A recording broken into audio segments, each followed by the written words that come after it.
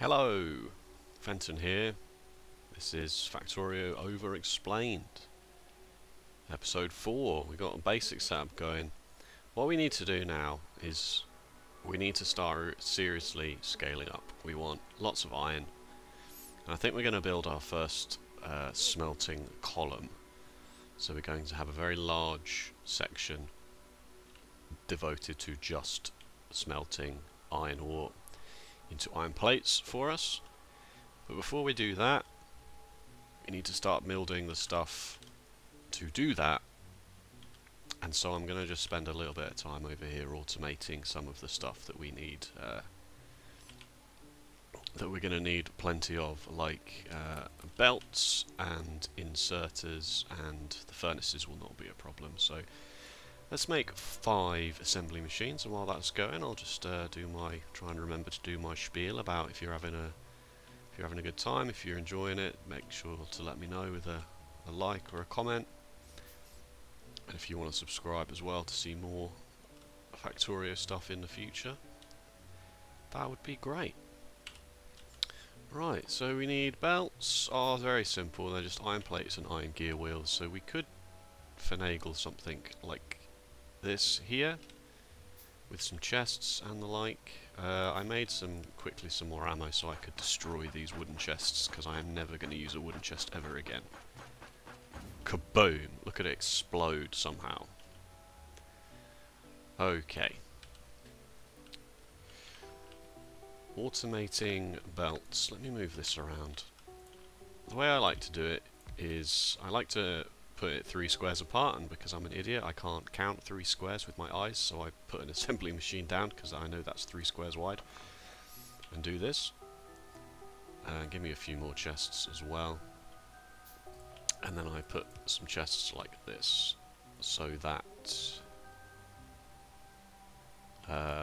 this one can make the belts. If I'm going too fast, unfortunately you've skipped some episodes. And if you're already confused as to what's happening, then I suggest you go back to the earlier section of the curriculum, the curricula. So we need iron in here and iron in here, but we also need gear wheels in here, and obviously we'd like to keep this here because we want to keep red science going along. And while that's going, I'll just plow ahead on some of these researches. It's not hugely important what they do. I'm going to do electronics because I'd like to possibly get fast inserters and electric energy distribution. Unless you know the exact tech tree, it's hard to really focus. The best way to approach it from a beginner standpoint is really to just do everything that needs red science packs first, and then move on to everything that needs red and green science packs once you've sorted that out. If it's military based, you could probably leave it without the biters on, because it's just unnecessary resources that you're spending on something that you're never going to need. So we'll just plow through with some of these, and they're quite short researches as well, so it's not hugely important. Right, so if we put all of our iron in here and do this, so that will get the iron into both places if I supply it with electricity properly, and then press Q to take the things. Some of the iron gear wheels can go in here, which then need to go in there like that, and some of them can go up here. Iron gear wheels are fast, but they're not that fast, especially when it comes to belts. Belts, you produce quite a lot of belts, and then we'll output these belts to a chest. I don't want to entirely fill this chest with belts. That would be huge overkill. So what you can do here within the chest inventory is limit parts of the inventory so it cannot be filled by machines, and that simply just blocks off. So we'll limit our chest to 500. That should be more than enough. If we limited it to like this, suddenly this inserter would stop working with the waiting for space in destination error, as we have seen before. We'll do 500 because the transport belts have an item stack size of 100, so 5 slots, 500 belts. Cool. Inserters, to be fair, I'm actually not going to automate inserters because that involves making electronic circuits, and we don't need to do that. And the same with underground belts and splitters. We will need some of these for what I'm about to accomplish, but we can make these by hand as and when they're needed. We're just going to bust this out as quickly as we possibly can to get iron moving.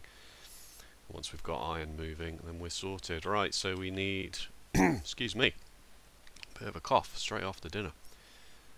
Let's go and get some more iron plates. Actually, we'll destroy this now. We should have enough iron plates here to get something going, even if it's not fully done.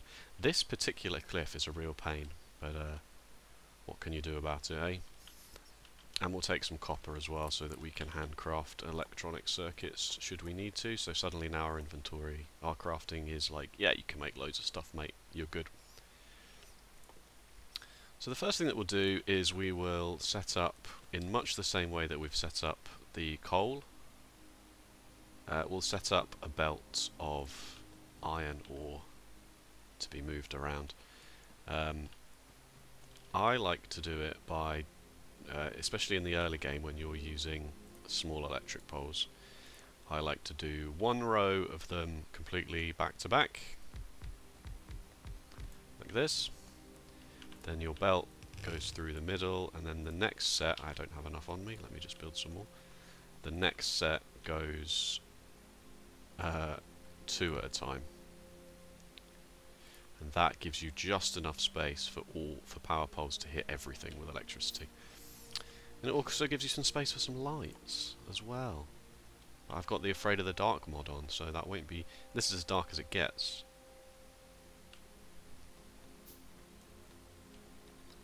Come on, I'll get another 5 going as well, just so I don't have to wait again in the future should this travesty befall us. I'm going to just quickly plop these stone furnaces down to get rid of all this to get rid of a bunch of this iron ore and coal in my inventory.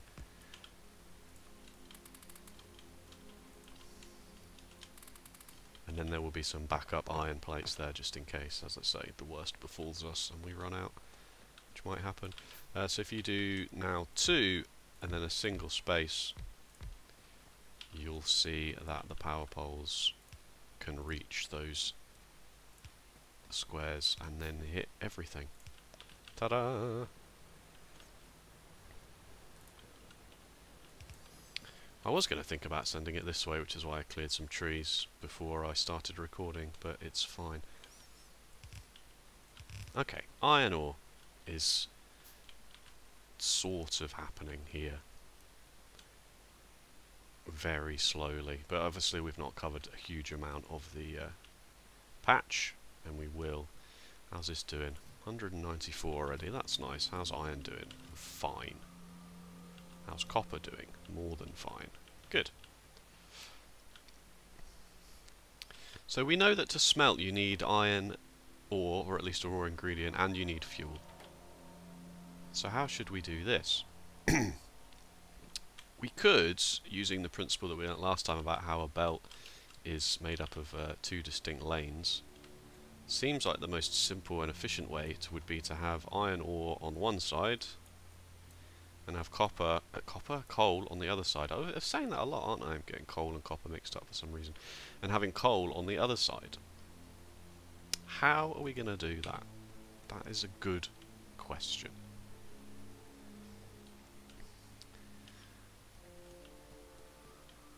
If we could do that, we'd be sorted, right? Because an inserter would just pick up iron and coal, feed it into the stone furnaces, and that would be that.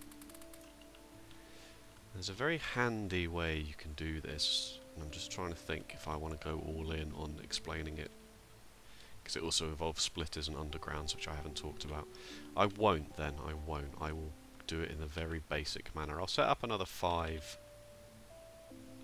coal miners here, in much the same way, with the 2 spaces in between. Obviously this makes this tileable then. You can see that these...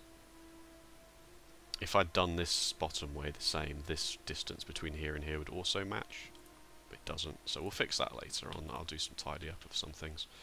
But let's get some coal as well, shall we? So if we get some coal and also some iron, let's move the coal up a bit. There's no reason to waste quite so much space. This is all done now as well. The coal is only outputting onto this bottom half of the belt, because obviously the output of these miners are onto this half of the belt. So half of the problem is already solved for us.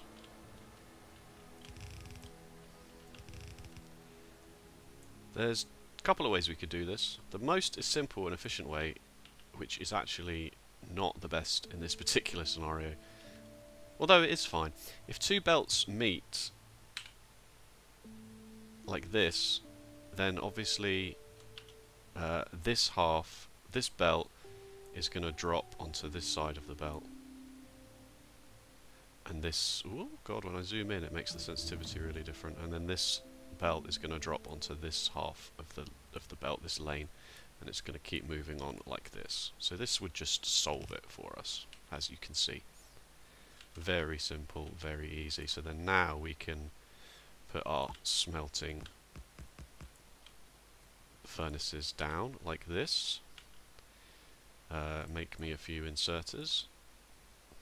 We could use burner inserters for this, but there's no real need anymore to ever use a burner inserter. I'm just picking researchers at random. As I say, this playthrough is going to be so slow that there's really no need to rush anything. Once you've got a science set up, once we get to green, we'll pick a few specific green things we want straight away. But then after that, you know, we need to move the electricity over this way, which we can do. Simple enough. Whoa! The belt moved me to a bigger house. No, that's The Simpsons, if you're that young, which you probably are. We'll do it. No, that's not going to work because we need inserters on the other side as well. This is fine. It's a bit messy, but it is fine. It's going to be messy at the start. So the inserters are smart enough to know what the furnace needs, and when it doesn't need anything.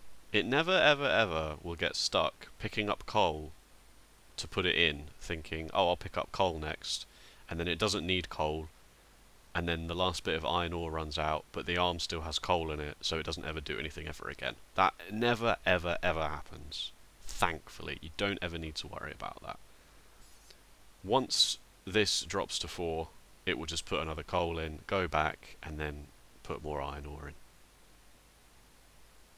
And it's just going to do that forever. As long as we keep supplying it, it's sorted. So let's do some more of this. Let me put inserters on my toolbar. Drag the electricity. This would be a good example to show how the poles are smart enough to know where they need to go for everything to get electricity. It's not symmetrical or anything, so I'm actually going to undo it and just put them at the top of each pair of inserters. I wish I'd done this a bit tidier now. There we go, that's better. We could leave this, but it makes sense currently. Give me loads of yellow inserters. I'm going to need the yellow inserters for a very long time, so I'll just use my entire inventory at this point. I'm also going to click drag some coal into these furnaces just so.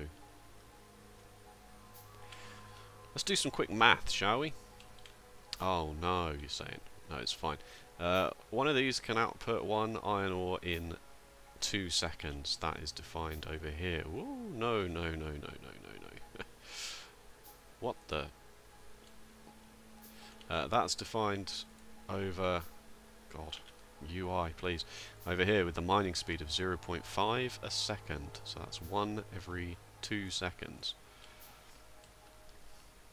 So 15 of these will fill a belt. We've got 1, 2, 3, 4, 5, 6, 7, 8, 9, 10, 11, 12. That's fine. It's not quite a full belt, but it's 12. It's 12 furnace, 12 miners, 6 a second.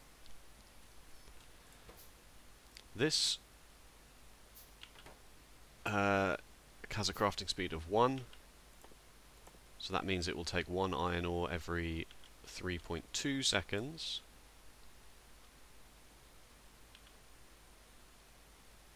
So if we're making 6 a second... Oh, hang on, no, wait, go back a step. Excuse me, this takes 1 iron ore every 3.2 seconds. So that is 1 second is... oh my god, what? 3.2 a second.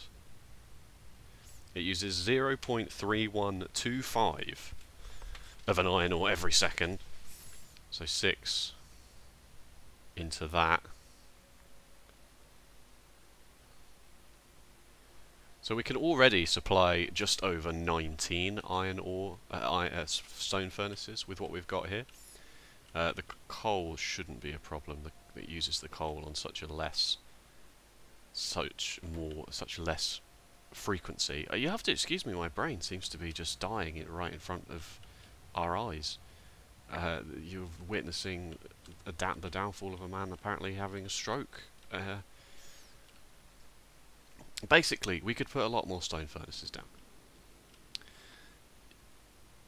with what we've got. I'm not going to worry too much about the ins and outs of that now that I've said it. I'll go into it when I build a proper, when we do proper smelting columns.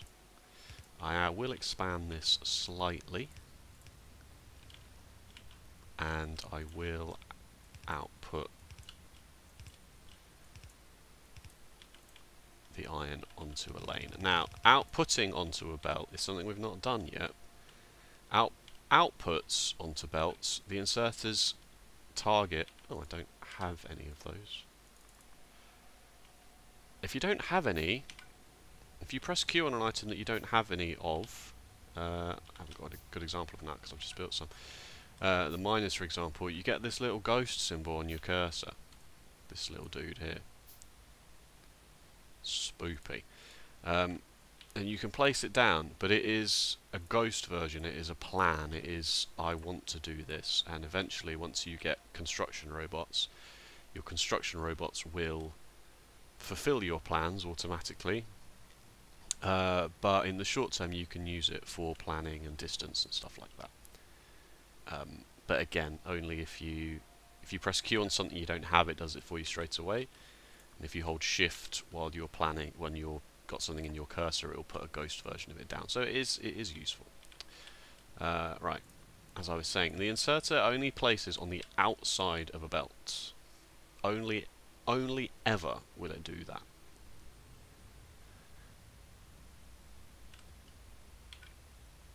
Which does mean we're only using 1/2 of this belt. So everything at the bottom here is... I mean, it's going to get full up anyway because, you know, it's not going anywhere. But your throughput on a belt can be limited by that. And there's not really a good way to solve it currently, especially because these are so full. But it's fine, because these have an internal buffer of 1 stack, which is 100 iron plates.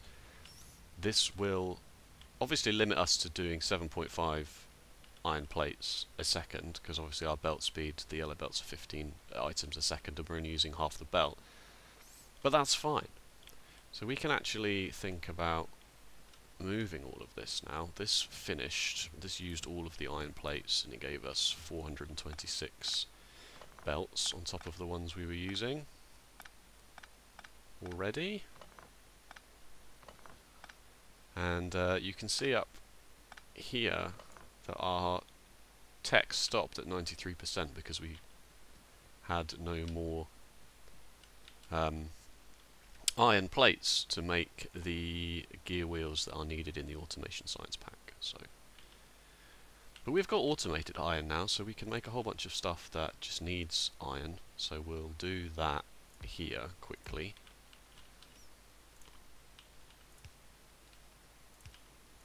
So now we don't need the buffer we don't need a buffer chest to make this. We can have iron gear wheels going in from this iron, and iron plates coming straight in from the belt as well. This inserter moves the finished gear wheels to here, and then this can output into a chest as before. Again, 500 should be more. Let's do 1,000. We've got so much iron now. And then we'll find one place to put this power pole that's going to do everything. It's not going to work, is it? I mean, it would work if I wanted to put this chest somewhere different, but it's not. So I'll put this there. There we go. Everything has power except that, the most important bit. It's a mess, as I say. The small electric poles, their supply area is so small and their wire reach is so short that you kind of just have to fudge it for now. Good. And this will barely use any. This takes 2 iron plates every half a second, but because the crafting speed of the machine is half speed as well, it's 2 iron plates every second, which actually, if you look, is not fast enough for this inserter to deal with. This inserter is currently only moving 1 plate at a time. There are research upgrades you can get to improve that, so in fact we need 2 arms here to get this working at a decent speed. Still not quite there, is it? Oh no, now the output's full. Okay, so now that's fine. And then this is using 1 iron gear wheel in half a second, but the crafting speed of the machine is half, so it's 1 iron gear wheel every second, which this is doing exactly. So why isn't this? Oh, the output is full. That's right, because it makes 2 transport belts in half a second times the crafting speed, so 2 iron belts in a second. We've got the same problem here. So in fact, what we should do, if we really want to make this efficient as possible, is do this, and then we can make each one of these 500 space instead. There we go. Now we're crafting at roughly as fast as possible. Roughly. Providing electricity is keeping up, yes. You know what? This won't hurt, so let's just do it.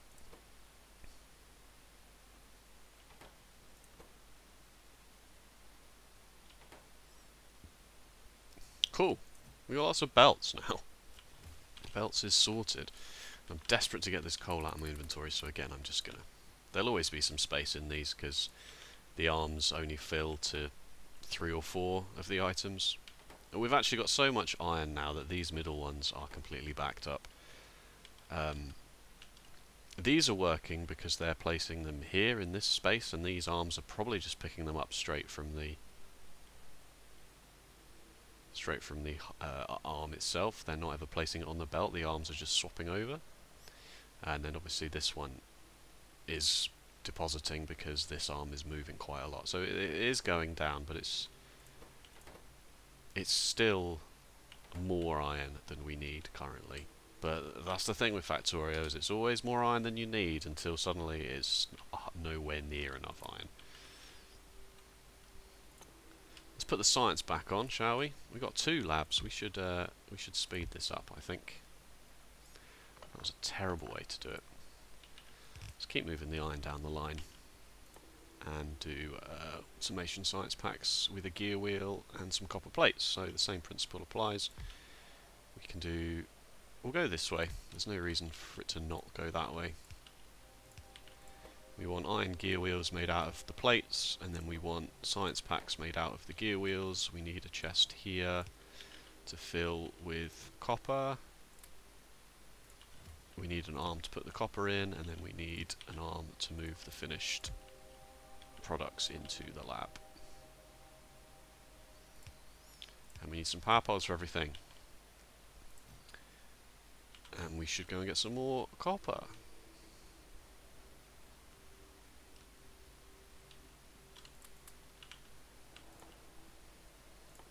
How's electricity doing? So, great, basically. Electric mining drills are fairly power heavy this stage in the game, but still not much to worry about here at all. Electricity wise, we can just keep ploughing on. So now production is ramping up again. I've got 5 science packs in my inventory for some reason. Alright, that's steel processing done. Oh, let's build the steel axe, which just increases our mining speed, so that just means we can demolish things, including trees, slightly quicker. Yeah, that's fine. So we need to really do this, but with copper,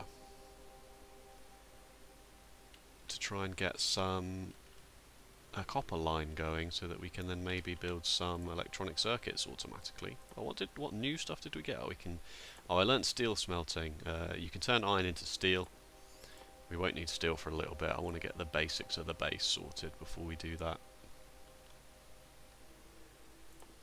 And the basics of the base will involve a full smelting column of iron. But obviously we needed some starter iron to do that. When you're a bit more seasoned, you would probably just skip this step and expand what we were doing before. So expand this setup and expand the setup we had here of furnaces and miners to just build a much larger version of this straight away and go with that. Because although this is good, it's not ideal.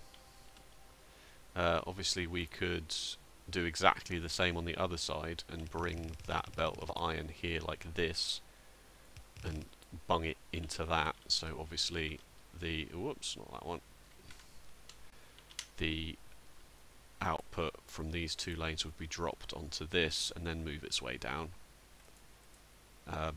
There is a slightly better way to do it, which is to basically invert the inputs and outputs here that I've done. Sorry, I had to cough. To invert the inputs and outputs that I've done, so you're bringing in your coal and your iron ore from the outside, and you're depositing your iron plates onto the inside. So because an inserter only ever places on the outside, you will have a full belt naturally, because this inserter will, I keep pressing Control 2, this inserter will place it on this half and this inserter will place it on this half, so you will have two lanes full straight away. So then providing you've got a full lane, providing you've got enough iron ore and coal coming in, you can have an entire smelting column output one full lane of iron ore. So at the very top it would just be a full lane of iron ore, and that is your ultimate goal in terms of getting automation sorted, is just to have these smelting columns with lanes of your raw products, or your intermediate products I should say.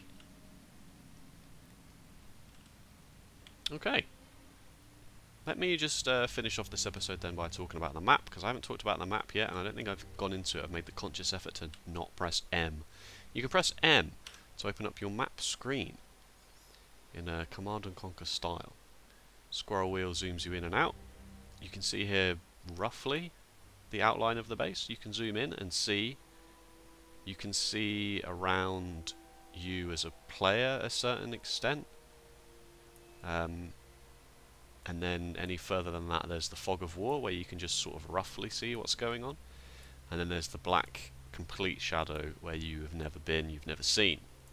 So if we leave this and walk up, you can also see the mini-map view here. As we move over to the black here, we will expose it and we can see what's going on.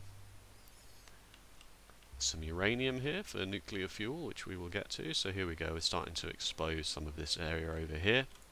But obviously now we've left this area, we can't see what's going on. We can see a rough outline of what it was the very last time we saw it, which when you're not playing with, when you're playing with the biters off, that's obviously not going to change unless like a train crashes or something and explodes somehow. I don't know if you can make a nuclear explosion with a train crash if it's full of nuclear fuel. I don't actually know that. I should find that out. So you can see a rough outline here of the belts and the power poles and the boilers, but it's nothing more than just shapes really. You'd have to there is an option here for recipe icons amongst many other options like electric power networks, so you can see the structure, but if you turn this on you can actually see where the wires are travelling. Turret coverage we don't need because we're not playing with bots. Logistics networks we haven't got yet. Trains we don't have. Player names, it's just me. And rail signal states, obviously we don't have trains yet either. Worker robots we haven't got at all. Tags, you can tag the map. Henlo. Give it an icon. Going into the icons at this point is a bit much because this is every icon in the game for every single technology that exists in the game, including any mods you've got active. So this can be a bit overwhelming to suddenly go, oh my goodness me, look all of these inserters and all of these belts and all of this power and what the hell are these, and barrels of stuff, fluids. But I'll just put an F for Fenton here as a tag. There we go, and I'll leave that there forever. You can also hover over ore patches to see exactly what's going on. 294,000 iron ore, and this will obviously update in real time as our miners work. There's another coal patch down there, 1.3 million. Well, ore patches they don't get bigger, but they get denser the further away from your spawn that you start. So an iron ore patch, this iron ore patch here, 294,000. One like this far out, you probably imagine it having 2 or 3 million at that point. It might not be much bigger, but this sheer amount of iron ore on each square. So if we quickly go back, uranium doesn't hurt you in the default game, it just exists. There we go. You can't mine it by hand because it requires sulfuric acid, even though I clicked the mouse enough there to make a sound effect. Interesting, that's a bug. Yeah, if we go back to the copper, for example, we can see here that the amount on each square, 2,172, you know, 3-digit numbers. Even in the very middle where it's the densest, it's never really topping more than 2,500. So as we get out more and more into the world, which we'll definitely need to do to bring in the raw resources, and that's when we start getting trains, when the game starts getting exceptionally good, you'll find that you'll have maybe 10, 15,000 ore in a single square. That doesn't obviously make the miner go any faster, it's just going to make that miner last a lot longer. This will, you know, these look like big numbers now, expected resources. This one especially, 17,000. This one will last a long time. But these numbers here, I keep pressing Control 2. I feel like at one point it was Control 2 and I changed it. This 1,400, it sounds like a lot, but because it's also at the top end of the belt, and it's more likely to actually be working, this 1,400 is not going to last a huge amount of time. We already filled up this. Look at this. That's automation for you. There we go. Right. Desperately try and get rid of some coal. I will call that a video and say that we talked about basic smelting automation and the map, I suppose. Is there anything else in the map that I should... You can zoom out, of course. I don't think so. Without the biters on, there's not much more to talk about with the map, and even then it would just be your pollution cloud and biters. Don't let the pollution cloud hit the biters or they're going to attack you. So thank you so much. I'm going to try and make these 3 a week. Monday, Wednesday, no, Monday, Thursday, Saturday, or Monday, Wednesday, Saturday, or something like that. So please let me know if you're enjoying it and if you're playing along, and if you've got any questions, anything obvious that I may have missed. There is a lot obviously to go through, and I'm hoping that I am at least hitting those notes. And when we come back next time, I guess we'll have to try and do the same thing with the copper and do some green circuits. I might just even get this sorted with the copper off camera so that I can go straight into talking about green circuits, because green circuits needs not only iron and copper, but it also needs the copper turned into an intermediate product, the copper cable, and it runs at a strange ratio. So you can make 2 copper cables, but this needs 3 copper cables per craft time, even though the craft times are the same. So we get to talk about building ratios and things like that, which is interesting. Anyway, thank you so much, and I will see you next time. Bye bye.